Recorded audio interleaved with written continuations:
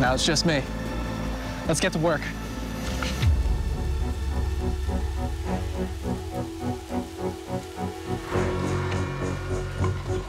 It's raining now.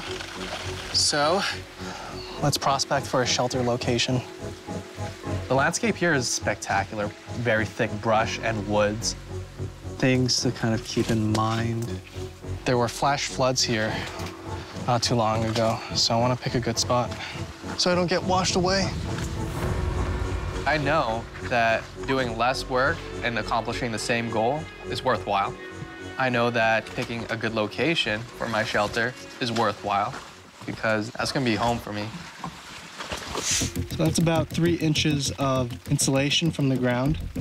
Primitive survival has been something very much incorporated in my life for over 10 years.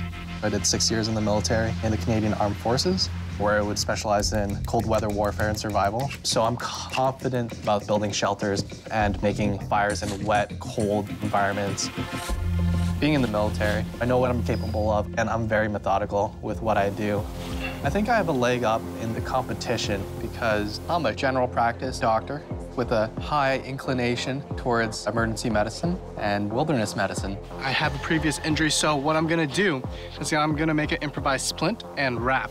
With my medical training, anything that you can pull me out for, I'll treat before you get to me. So no pulse and no bleed means that's the correct way to put a tourniquet. Becoming a doctor is expensive. $500K would mean being able to pay off my student loans, and then the rest would go into helping renovations for my mom's home. That would be good for her health. Thanks, Mom. I think I can do this because I'm a little bit of a masochist. I love the type of person you become after the struggle. I'm a doctor, and I'm a soldier, so I have a hell of a lot of mental fortitude. I plan on going day 90+. I'm gonna be out there as long as possible.